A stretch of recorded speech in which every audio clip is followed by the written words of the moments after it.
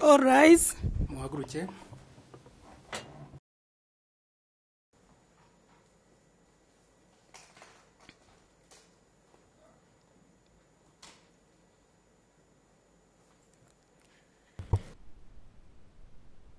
Madame Greffier tubwira ikiri kuri gahunda y'urukiko. Mekanisme ikorera ku Arusha ubu ngubu irateranye muri riburanisha wicare. Mwiriho ni jewe Judge Vanzosoni ni yewe mucamanza umwe rukombe wagenwe muri uru rubanza. Nagira ngo nsabe ababuranyi batwibwire duhereye kuri procureur. Murakoze nyakubahwa perezida. Procureur hagarariwe nanjye Veronica Wright, umunyamategeko mukuru, Bwana Rashid, umunyamategeko, Madame Tembile Segoete, umunyamategeko, Bwana Stravolo Papadopoulos, umunyamategeko, na Irene Mburi, umukozi ushinzwe gucunga inyandiko kandi akaba ari nawe ucunga dosiye y'uru rubanza. Urakoze Madame Wright. Noneho duhere kuri avoka wa Maximilien TURINABO. Uwiriwe nyakubahwa perezida, nitwa Stefan Burugo, avoka unganira Maximilien TURINABO nkomoka muri Canada, aho iruhande rwanjye yicaye TURINABO. Urakoze Bwana Burugo. Reka noneho dukomeze twumve avoka wunganira NZABONIMPA. Mwiriweho, nitwa Jeffrey Roberts, ndi kumwe na NZABONIMPA kandi niwe mburanira. Mwiriwe mwese abo muri urukiko. Reka dukomeze na avoka wa Dieu NDAGIJlMANA. Mwiriwe nyakubahwa perezida, nitwa Wilfred Letu, nkaba ndi avoka mu rugaga rw'avoka muri Kenya. Ndaburanira Dieu NDAGIJlMANA wicaye iruhande rwanjye. Noneho avoka wunganira Rose FATUMA. Mwiriwe Bwana perezida, muri uru rubanza mpagarariye inyungu za Madame Rose FATUMA. Murakoze. Noneho turangirize kuri avoka wa Prudence MUNYESHULI. Mwiriwe, mpagarariye inyungu za Dick Prudence MUNYESHULI. Ndi kumwe na Dragan Vetich, akaba ari umujyanama mu by'amategeko, na Laura Luka, akaba ari umufasha mu by'amategeko muri uru rubanza. Murakoze.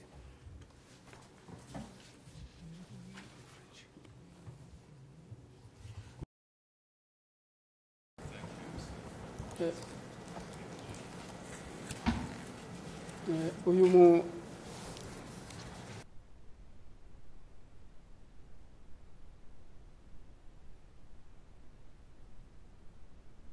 wihanganye gatoya, ntabwo ndi kumva neza, ntabwo ndi kumva ijwi banza ibyo kumvira mu matwi bitari gukora neza. Sinzi niba ari umuntu ufite ibindi yampa bikora neza kurushaho.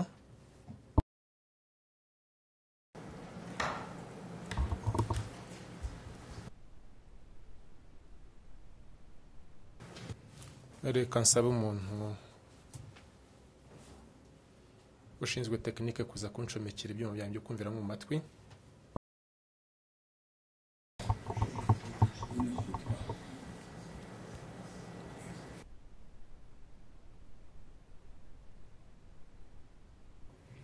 Yego Ndagijimana, ushobora kongera gusubirana ijambo? nitwa Ndagijimana Jean de Dieu.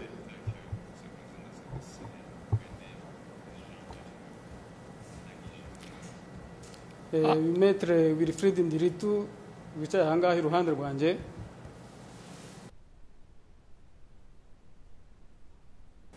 Mumbabarire ariko n'ubu ngubu nta kintu ndi kumva mu byuma byanjye byo kumviramo mu matwi.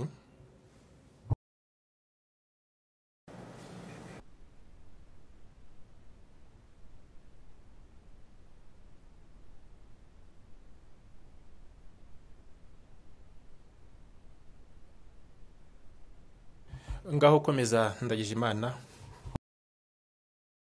Wicaye iruhande rwanjye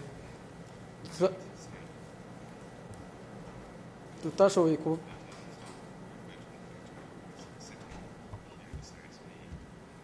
ntabwo twashoboye gushobokana muri iki kibazo. Ibisobanuro byo kudashobokana nkaba narabi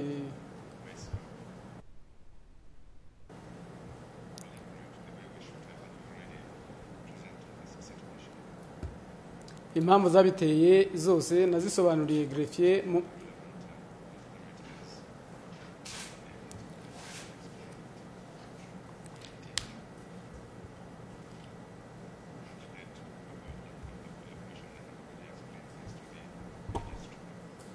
nabisobanuye mu mabaruwa 3 nandike greffier. Ya mbere niyo ku tariki ya 24 z'ukwezi kwa 10,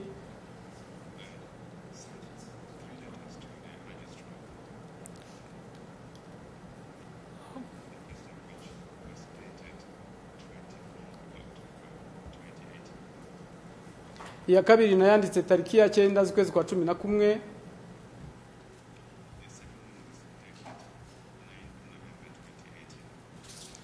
iya gatatu nayanditse tariki ya 14 z'ukwezi kwa 11 2018.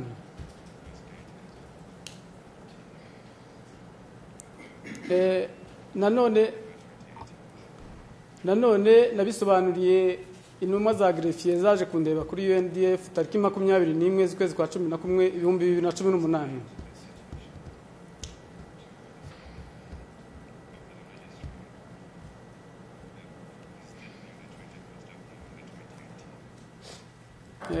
Tariki ya 5 nanone abahagarariye greffier baje kundeba kuri UNDF bamu burenganzira bwo guteranya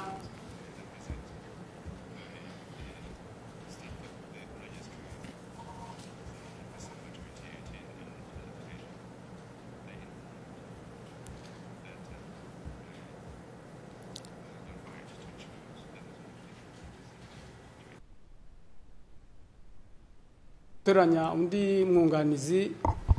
Mbita nandika amabaruwa 2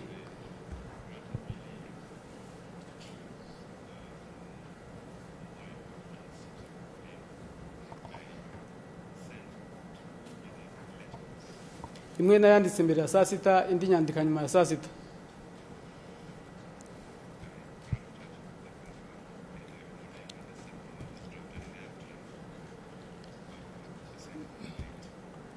Muri ayo mabaruwa nasabaga abunganizi, ariko abo nashoboye gusaba bose nta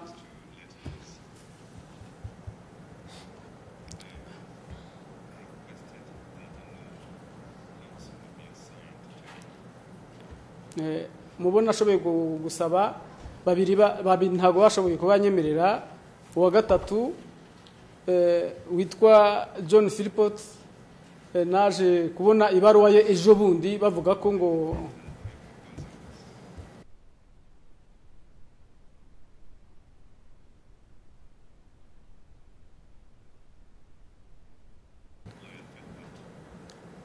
ibaruwa nayibonye.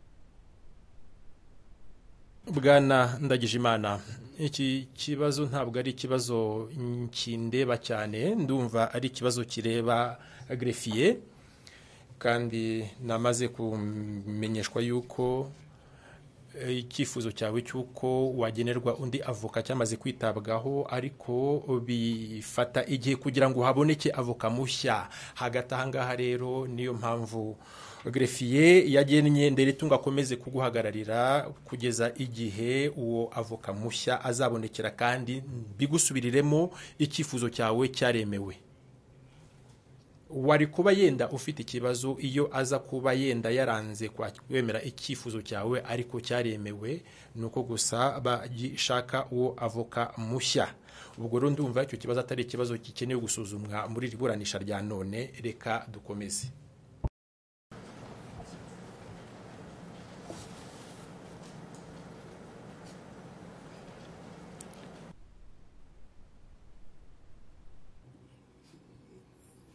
Ntabwo nasobanuriye cyo mwavuze. Bansobanuriye yuko wasabye yuko uhabwa avoka mushya kandi byaremewe, bityo rero bategereje ko avoka ashyirwaho. Hagati aho ariko hategetswe ko bwana Nderitu akuhagararira kugeza igihe uzabonera undi avoka mushya. Bityo rero turakomeza na avoka Nderitu ni ukunganira muri riburanisha. Koze icare hanyuma dukomeze.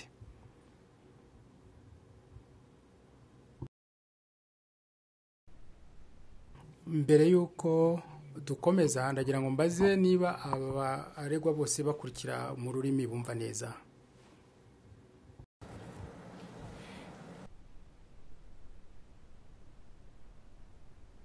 Uyu munsi dufite gahunda turagenda dufata ikintu ku kindi.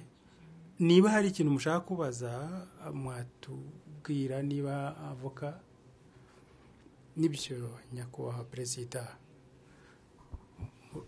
Nkuko byavuzwe mu kanya ndabunganira Madamu Rose Fatuma.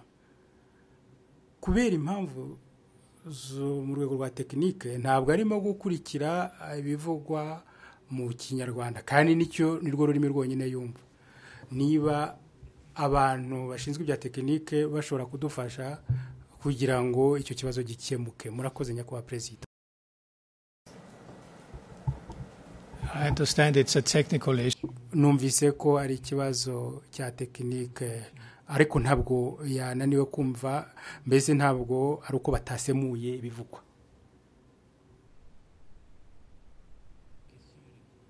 Bamaze kumbwira nyakubahwa perezida yuko ikibazo cyakemutse. Perezida urakoze avoka. Nagira ngo nibutse ababuranye ko muri urubanze hari ibintu bigomba kugirwa ibanga kubera amategeko yafashwe n'izindi ngamba zafashwe.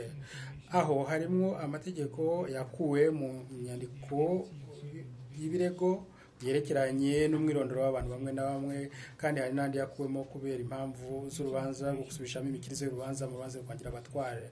Ibyo bintu rero ntabwo bigomba kuvugwa mu ruhame. Igihe muburanyi yifuza wenda kuba yavuga kuri bene ayo makuru agomba kubanza kubisobanura, noneho tukajya kuburanishiriza mu muhezo kugira ngo hagire ingamba za ngombwa zifatwa. Bityo rero ayo makuru ntabe yagwa mu matwi ya rubanda. Ku itariki ya 13 z'ukwezi kwa 2018 niho habaye kwitaba bwa mbere ko batangabuhamya. Uyu munsi rero inama yakoreshejwe hashingiwe ku ngingo ya 69A isaba yuko iyo nama iba mu minsi 120 ihereye umunsi wa mbere wo kwitaba urukiko, na nyuma yaho mu minsi 120 ihereye ku nama ya nyuma yo gutegura urubanza. Impamvu no kugira ngo ababuranyi babashe kungurana ibitekerezo kubityo uru rubanza ruzihute mu iburanisha mu rw'yo iremezo, bamenye naho urubanza rugeze, kandi ubwunganizi buhabwa umwanya wo kubabaza ibibazo bijyanye n'urwo rubanza, harimo n'ubuzima bwabo bwo mu mutwe cyangwa se bwo ku mubiri bw'abaregwa. Mbere yuko dukomeza nagira ngo mbabwire muri make ibyakozwe guhera ku munsi wo kwitaba urukiko bwa mbere. By'umwihariko ku itariki ya 18 z'ukwezi kwa 2018 nasabye guverinoma y'u Rwanda n'ababuranyi kuba batanga imyanzuro yabo kubyerekeranye n'ikibazo cyo kuba uru rukiko rwakwimurirwa mu Rwanda. Nyuma y'imyanzuro myinshi yatanzwe nafashe icyemezo ku itariki ya 7 z'ukwezi kwa 2018 ko bitaba biri mu nyungu z'ubutabera cyangwa no kwihutisha imirimo kohereza y'urwo rubanza, bityo rero ko ruza buranishwa na mekanisme. Byongeye kandi nafashe ibyemezo byinshi byerekeranye n'imiburanishirize n'amategeko yaratanzwe byerekeranye no kunimenyekanishwa n'ibyerekeranye n'ibintu byafashwe yafatiriwe mu gihe cy'ifatwa rya munyeshuri. Ko byerekeranye n'ibibazo bitarakemuka, nzi neza ko hari ibyerekeranye n'ifungwa byagerejwe kuri perezida, bityo rero niwe uzabifataho icyemezo. Naho byerekeranye n'ibibazo nashyikirijwe, nabonye ko mu myanzuro imwe n'imwe hari aho bavuga yuko ntafite ububasha bwo kuba nafata ibyemezo kuri ibyo bibazo. Bashingiye ngo ahantu hamwe bavuga yuko mu mategeko ngo urugereko cyangwa se urugereko rw'iremezo aho kuvuga umucamanza umwe rukumbi.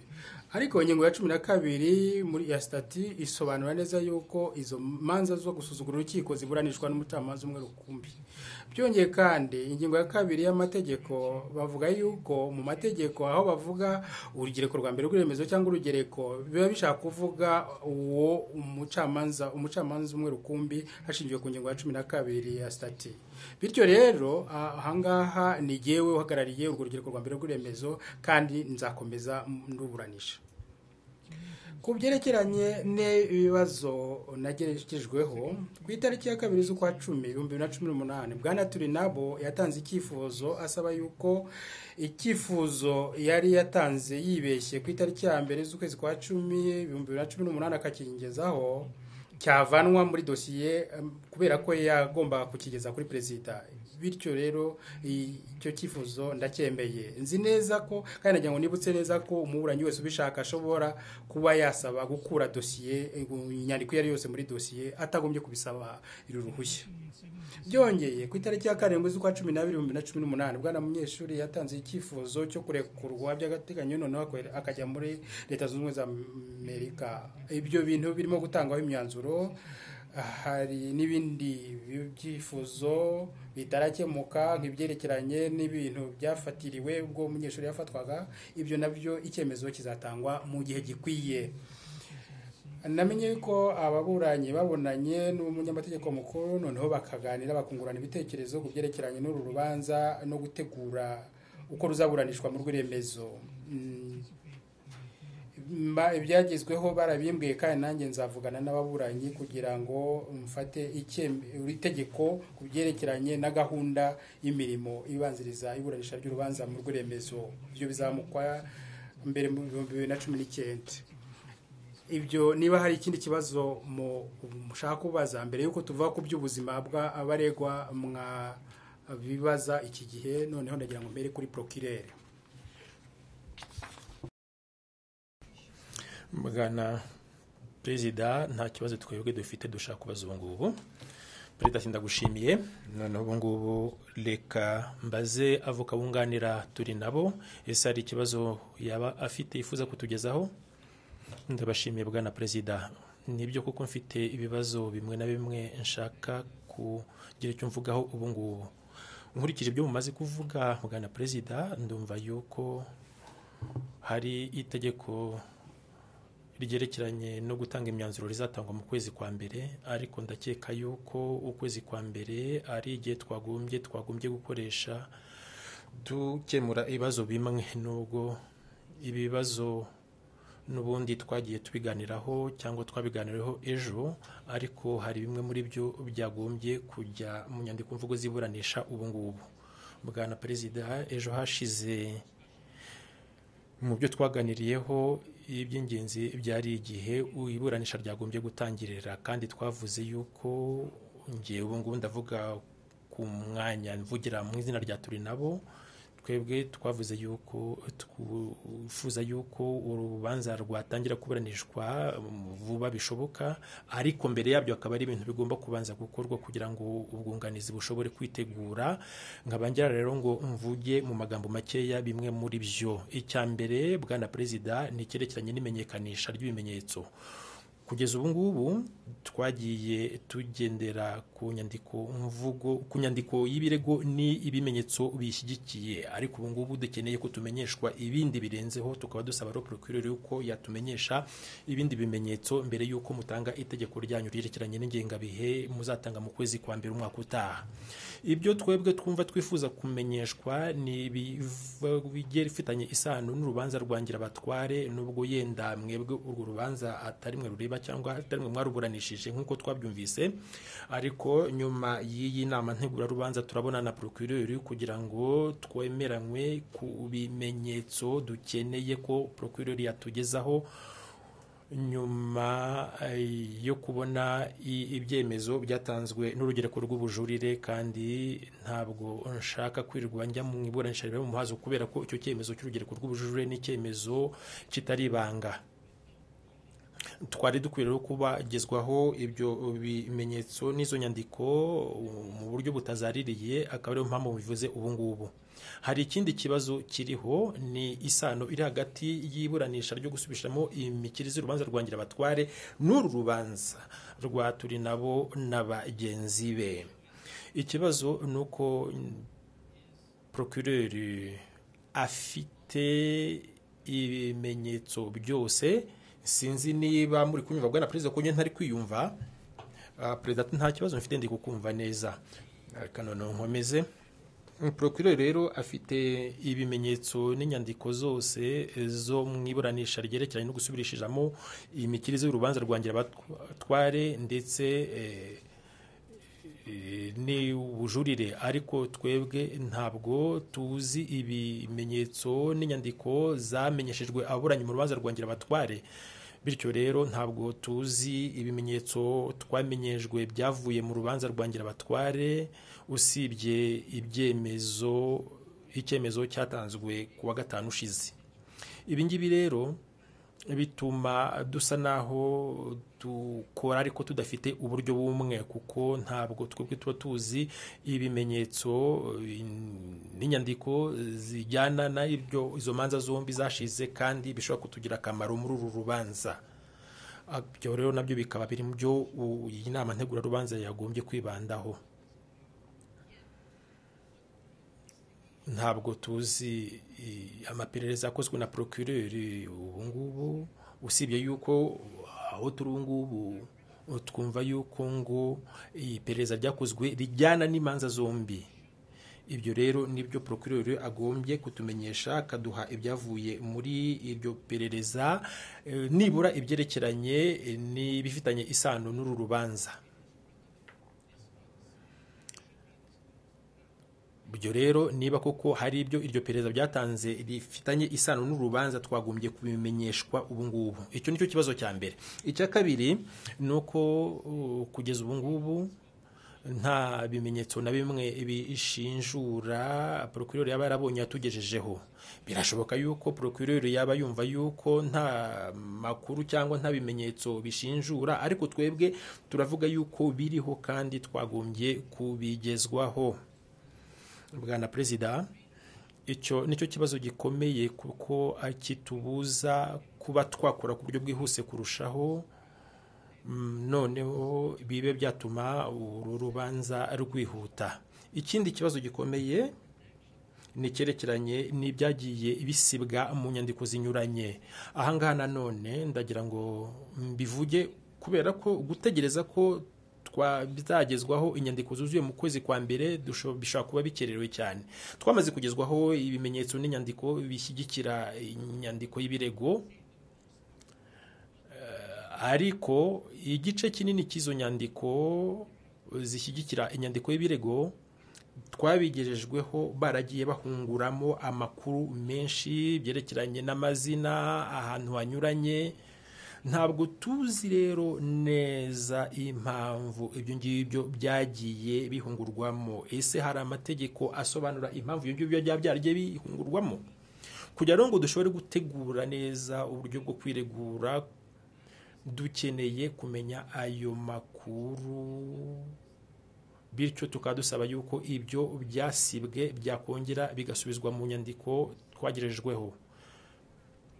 Niyo mpamvu tubasaba yuko mwategeka procureur nibura gutanga ibisobanuro byagiye bituma ibyo byasibwe mu nyandiko bisibwa.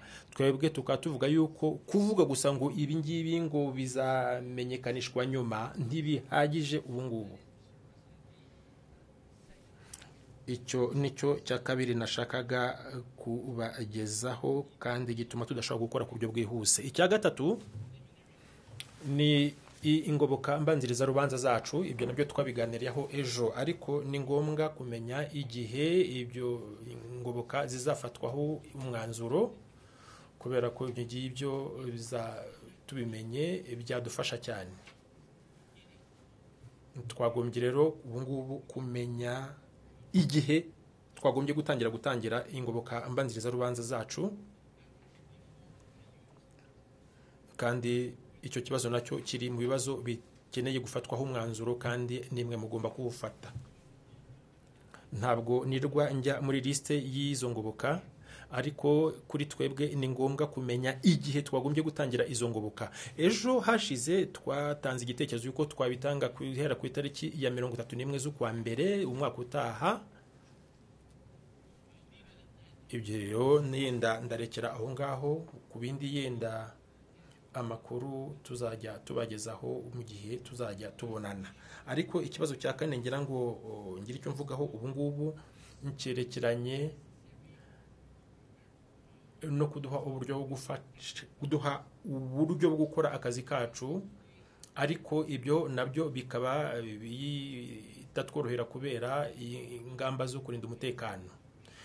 Tugendeye ku makuru twagerejweho, hari nibura ibyemezo 5 byerekeranye n'ingamba zo kurinda umutekano w'abatanga buhamya. Kuri twe rero ntabwo byoroshye kumenya icyo twemerewe gukora n'icyo tutemerewe gukora, uwo dushobora kuvugana nawe no tudashaka kuvugana nawe muri uru rubanza, kubera ibyo byemezo bishyiraho ingamba zo kurinda umutekano w'abatanga buhamya, kandi zafashwe mu rubanza rwangira abatwari, ntabwo zafashwe muri uru rubanza. Dukeneye kumenya bitureba muri ibyo byemezo uko ari 5. Dukeneye kumenya abatanga buhamya dushobora kuvugana nabo n'uburyo dushobora kubikora, kuko tugomba gukurikiza amategeko, ariko tugomba no guhabwa uburyo bwo gukora akazi kacu, tugategura imyiregurire yabo utwunganira. Ibyo nibyo nari nkeneye kuvuga ubu ngubu, kandi ndagira ngo mbisegureho niba nafashe igihe kirekire. Murakoze.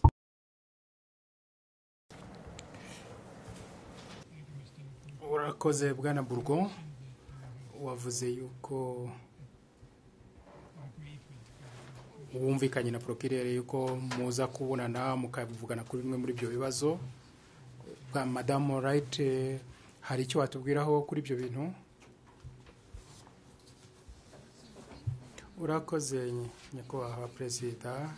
Nibyo ko nkuko mugenzi wanjye avoka yabivuze, twabonanye nabo n'umuntu wo mu ngereko, umukozi wo mu ngereko. Noneho ibyo bibazo byose hari ibyo kuntu twumvikanye kuri bimwe n'uburyo twakomeza gukorana. Ahubwo birantangaje kuba bibarije hano. Hari n'ikindi kintu gishya, ariko mugenzi wanjye hagomba kuba ashobora kuba atasobanukiwe neza icyo procureur ashobora gukora, inshingano ze muri uyu mwanya. Ibi bintu byose bishyigikira inyandiko y'ibirego twarabitanze. Turacyakora amaperereza yacu, ikintu cyose tuzabona hashingiye ku mategeko tuzagitanga. Ibyo rero mugenzi wanjye agomba kubyumva. Twebwe tugendera ku biteganywa n'amategeko, ntabwo ari ukuvuga wenda bimushimishije cyangwa se bishimishije bagenzi be. Naho ibyerekeye icyo avuga ku by'imenyekanisha z'inyandiko zirekeranye n'urubanza rwangira abatware, basabye yuko ngo babona amadosiye yose arebana n'urubanza rwangira abatware. Turabyanga. Twababwiye yuko mu by'ukuri yarabibajije, turagira ngo dusobanukirwe n'iryo tegeko icyo rivuga. Mbese n'izihe nyandiko tugomba kubamenyekanisha. Rero uko mbyumva, nyuma y'inama tugomba guhura, noneho tukavugana ibyo dushobora kuzamenyekanisha, bityo bakamenya inyandiko bashobora kuzategereza ko tuzabaha. Ibyo twebwe tubona ko icyo cyakemutse. Noneho hakaza ikindi kibazo, ibyo kuvuga ngo ibimenyetso bishinjura abaregwa. Iyo ni ingingo ya 73 ibivuga. Bavuga yuko twebwe tugize icyo tumenya twakibamenyesha dushingiye kuri iriya ngingo.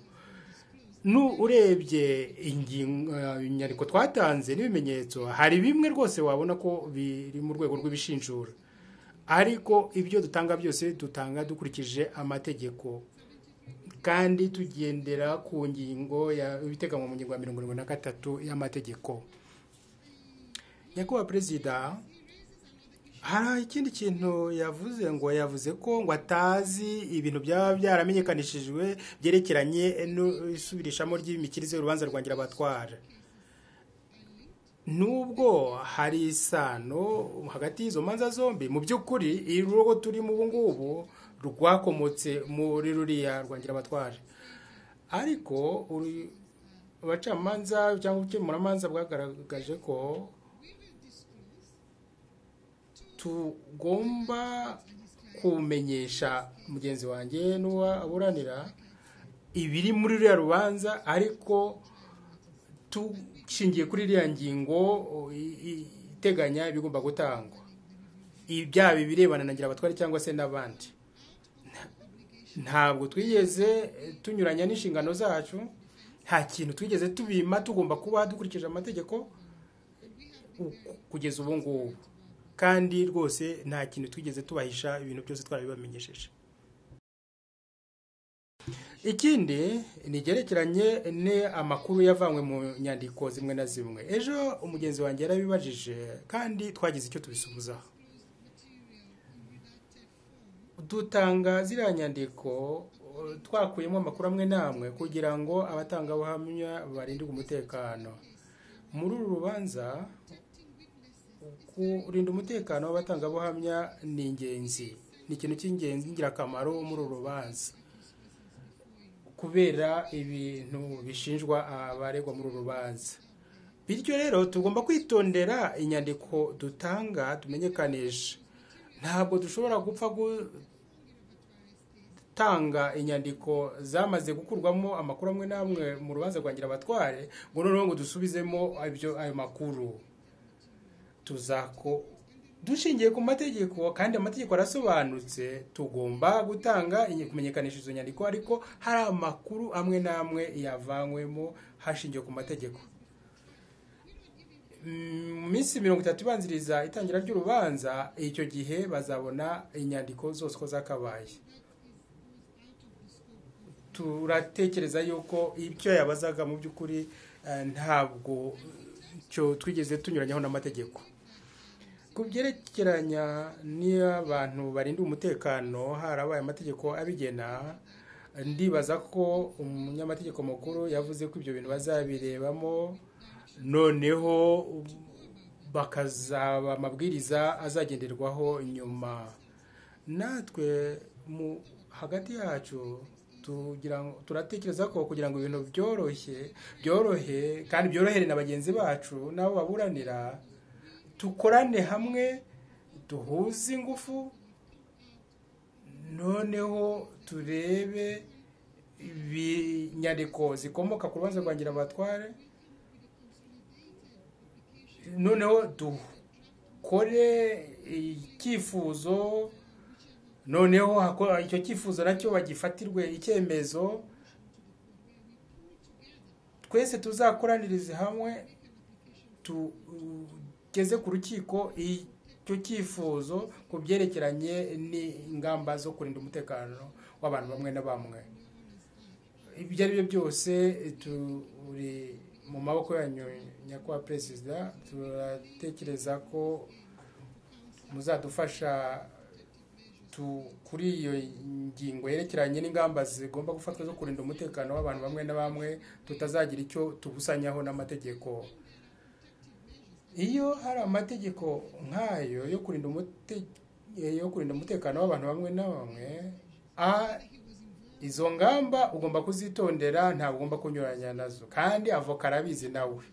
Iyo ni ukumenya yuko abo bantu bashyiriweho izo ngamba zubahirizwa, kandi avoka nawe arabizi, agomba gukora mu nyungu z'ubutabera. Ibyo ni ibintu bine byavuzwe na mugenzi wanjye. Niba hari icyo naba nibagiwe, ubwo nawe noneho yambwira.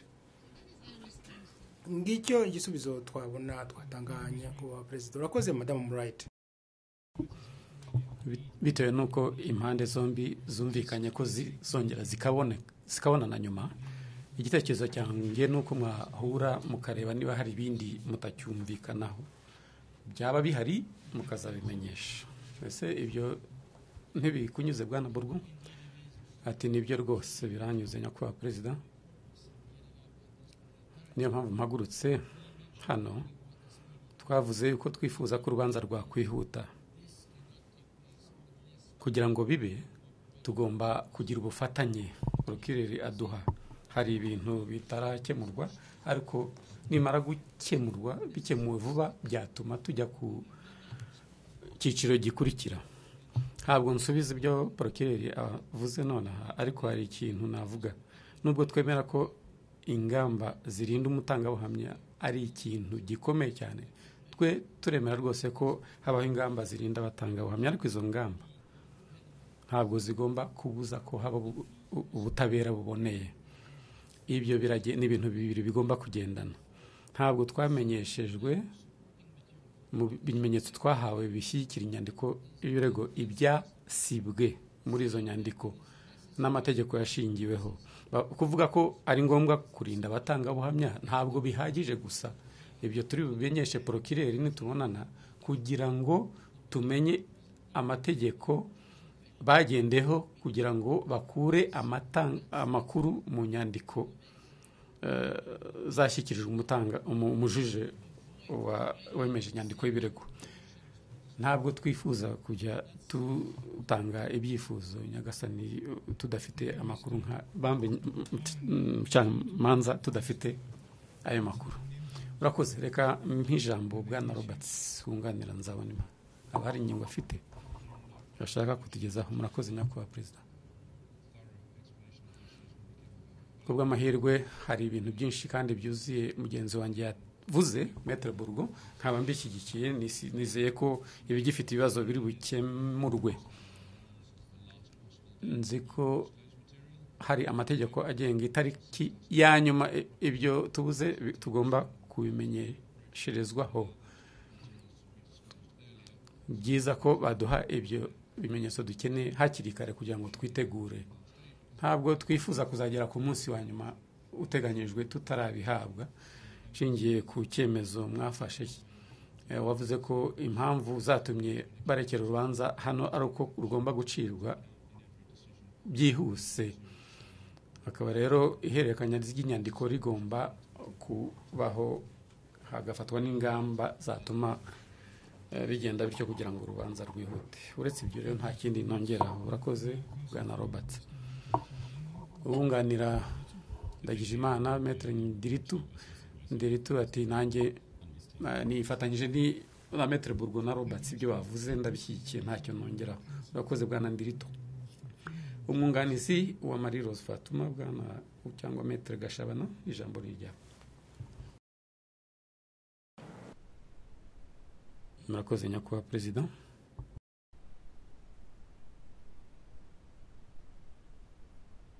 Icyo nagira ngo mpereho ni ikintu gikomeye cyangombwa. Twasabye ko twahura mu muhezo kandi abandi baburanyi bitabareba ku ngingo zerekeranye n'unganira wenyine. Kandi biturutse ku nama yabayeho ejo, wabwiwe ko iyo nama iri buze kubaho nyuma y'iyi nama ntegura rubanza. Tukaba rero nyakubahwa perezida twiteguye guhura namwe bibaye bishoboka na procureur ahari kugira ngo tuvugane kuri izo ngingo. Icyo nicyo nagira ngo mvuge mu ntangiriro. Kubisigaye nyakubahwa perezida, hari ikibazo kirekeranye no guhabwa ibimenyetso kiracyariho ku ruhande rwacu rw'ubwunganizi. Kubitwerekeye twebwe natwe icyo kibazo cyo kumenyekanisha, cyo kutumenyesha ibimenyetso kiracyariho. Numvise abantu b'abanyamategeko bahagarariye amategeko bavuga ko ibyo bibazo bizakemurwa tumaze guhurira mu nama tukabicoca. Ibyo ndabyumva ndabyemeye, ariko nagira ngo sindagire ko ibyo bigomba gukorwa vuba bishoboka kugira ngo ihame ryo kuvuguruzanya mu manza ribashe kubaho. Kubyerekeranye no kumenyeshwa ibimenyetso, hari ibimenyetso tudafite kugera kuri uyu munsi. Ikidushyira rero mu ngorane, ibyo bidushyira mu ngorane zifatika zitubuza kuba twunganira mu buryo buhwitse. twashyikirije inyandiko procureur ibyerekeye atubwira ko yari yiteguye kuba yabikora, ariko hari icyo twabonye nyakubahwa perezida hashize icyumweru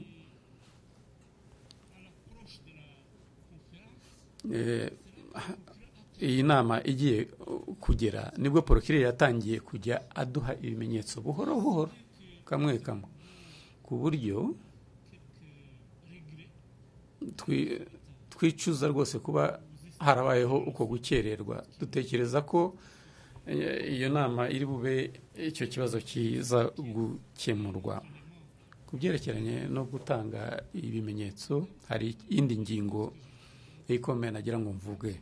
Fatuma Marie Rose nunganira akoresha ururimi rumwe gusa rw'Ikinyarwanda kuva by'uru rubanza byatangira, haba ibyifuzo, haba ibyemezo mufata, haba natwe yewe tumwunganira. Indimi dukoresha muri ibyo byose ni indimi zikoreshwa muri iyi mekanisme, muri uru rwego, Icyongereza n'Igifaransa. Buri gihe rero iyo bamwohereje icyifuzo cyangwa se rwandiko urwo ari rwo rwose rujyana n'uru rubanza, ntacyo yumvamo bitewe n'uko ururimi rwonyine akoresha ari Ikinyarwanda. Ikinyarwanda kijya kuza nyuma namwe ubwanyu mwaramaze gufata ibyemezo nyakubahwa perezida kuri izo ngingo. Nagira ngo rero nsabe nyakubahwa perezida ko hafatwa ingamba zihutirwa kandi zidasanzwe zatuma Madame Fatuma Marie Rose abasha kubona inzandiko akeneye zanditse mu Kinyarwanda vuba, mu bihe bya vuba bishoboka, kandi bishobotse ko ibyo byabaho bikiba inyandiko zigisohoka. Kuki tubivuga? Turabivuga kubera ko byinshi mu bimenyetso twagiye tubaha cyangwa inyandiko twagejeje nyakubahwa perezida ni zibanga. Iyo rero abibonye mu byanditse mu rurimi atumva, ntabazi icyo yakora. Jewe ndi mu Rwanda, we ari hano, kugira ngo rero azategereze igihe gihe nzanzira, ibyo aba ari ikibazo gikomeye nyakubahwa perezida. Nagira ngo rero ko ku ruhande rwa procureur icyo kibazo bayakizirikana, no ku ruhande rw'ubwanditsi bw'iyi mekanisme bakora ibirenzeho kugira ngo icyo kibazo kiriho gifatika gikemuke, kuko ubwunganizi bufite uburenganzira bwose bwo kubona inyandiko zose zerekeranye n'urubanza. Iyo ngingo rero ikomeye nyakubahwa perezida, nagira ngo muyizirikane kugira ngo ingamba zihutirwa kandi zidasanzwe zifatwe. Hari mugenzi wanjye wavuze ikibazo cyerekeranye ni bimenyetso baba barasibyemo amakuru amwamwe. Aho naho nacyo ni ikibazo gikomeye kiriho. Procureur yavuze ko azagenda abikora akurikiza ikitegeko rivuga, ariko se nyakubahwa perezida, ibyo bigomba gukorwa batazirikana ingorane defense irimo. Bagomba kubikora birengagiza ko ubwunganizi bufite uburenganzira bwo guhabwa ibyo bimenyetso. Hano dufite umuntu uregwa udashobora kwirengera kuko yahawe inyandiko basibyemo ibintu bingana ku ipaji.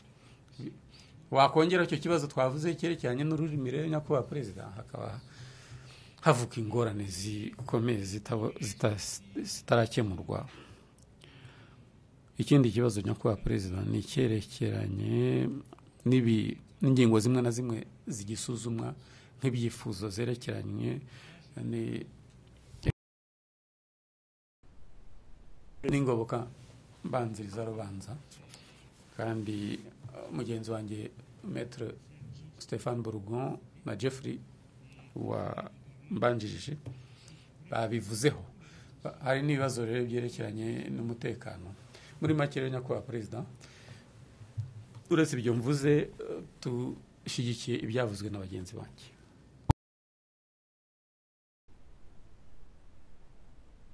Irakoze Maître Gashabana.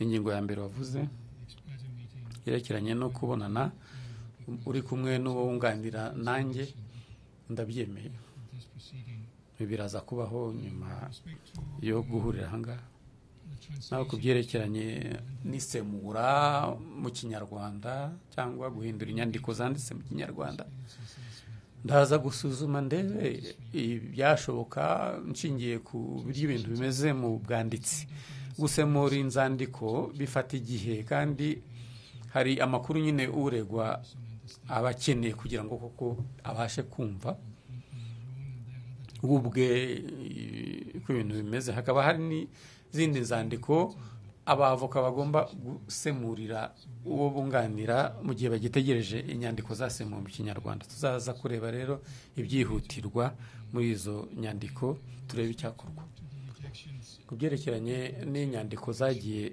zisibwamo amakuru nakubwira ko muzahabwa inyandiko ziba zuzuye igihe kigeze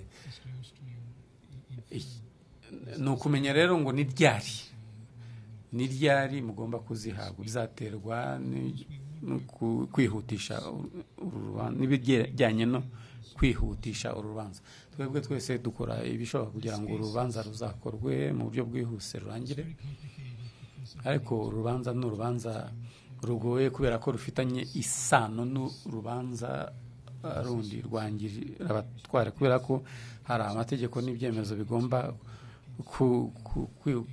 kubahirizwa mu yafashwe mu rubanza rwangira abatwara mushobora nimuza kuhura na procureur kubona ibisubizo ku bibazo bimwe na bimwe mwavuze niba hari ikibagoye mwakingezaho nyuma kubyerekeranye rero n'ubuzima bw'abaregwa twamaze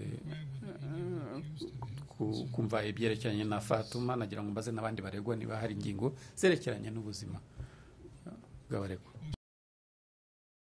mumbabarire ni perezida nagira ngo mpijambo uwunganira munyeshuri ati rwose nyakubahwa perezida nta kibazo mfite kuko bagenzi banjye byose babivuze perezida ati nanjye niko nabitekereje urakoze reka tujye kubyerekeranye n'ubuzima sante z'abaregwa ese haba hari umwunganizi wifuza kugira icyo avuga niba hari icyo afite twakivugaho turi mu muhezo byaba na ngombwa kikareba urega umwe abandi bitamureba Maître Bugwa atinya kwa perezida mu izina rya Bwana Turinabo nanjye hari ingingo nshaka kuza kubabwira zerekeranye n'ubuzima bwe nkaba nifuza kuba nazivugira mu muhezo nyakubahwa perezida ati mu muhezo ati sawa ubwo rero turakora uwo muhezo ubu turaburanishiriza mu ruhame murakoze madamu Bwana Burugwa ukomeza urakoze nyakubahwa perezida hari ikibazo kimwe nifuza kuvuga ndavuga mu izina ry'uwo mburanira ibyerekeranye n'umwanya wamara batelefona ibi bintu nabiganiriye na komanda wa gereza Bwana Turinabo hari ibintu bimwe na bimwe atemerewe gukora hariya aho ari muri gereza kubera ibyo bintu abujijwe ntabwo agomba guhamagara abantu bo mu muryango wa hafi bityo niyahamagaye ni iminota 5 gusa mu cyumweru gusa twe twavugaga yuko rero icyo gihe kitahagije iyo minota 5 ni mike kandi twibutse ko Bwana Turinabo afatwa nk'umwere ibyo bintu rero bimeze nk'aho ari igihano yahawe kugira ngo ahamagare umugore we mu minota 5 gusa mu cyumweru cyose ni mike cyane twagira ngo rero ibi bintu mu bisuzume murebe niba koko ibyo bintu bikwiye hari ukuntu wenda hagira ingamba zifatwa twongera nkabona na komanda ariko twagira ngo urugereko rurebe icyo rwabikoraho ku byerekeranye na kiriya gihe yemererwa cyo kuba yavugana n'abantu kuri telefone ubu tuzaganira na komanda ku bintu bibiri. Icyo gihe yemerewe akazajya gikoresha hamagara avoka we ni iminota 15 mu cyumweru yemerewe, bityo akaba yayikoresha akahamagara abantu ba hafi ari kuvuga umugore we. Baramutse bamuhaye iminota 20 ntabwo byaba bikabije cyane, kandi agahamagara inshuro ebyiri. Ibyo bintu byatuma nawe atata umutwe aho ari, akaba yamererwa neza, abashije kujya avugana n'abantu mu muryango we. Perezida ati urakoze, ariko kubyerekeranye n'ifungwa nuko bigenda hari amategeko abigena nk'uko wabivuze, komanda niwe ubishinzwe. Ibyo bishobora kubigeza kuri greffier, noneho ukaba wanajurira n'icyemezo cya greffier ukakijurira kwa perezida.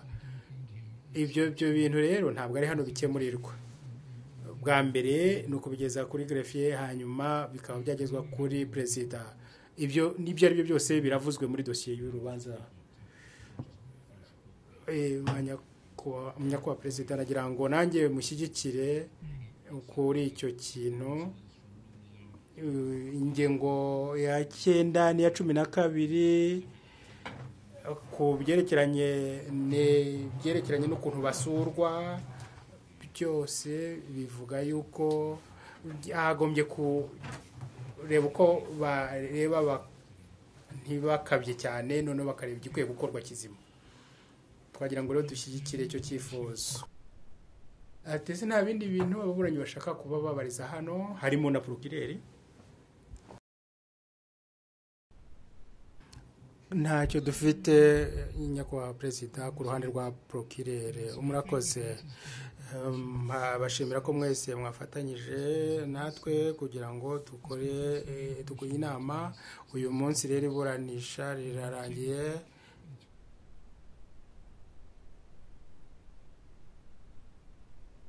Igice kinini cy'inama kirarangiye, turongera kuburanisha hatari urundi ruhande.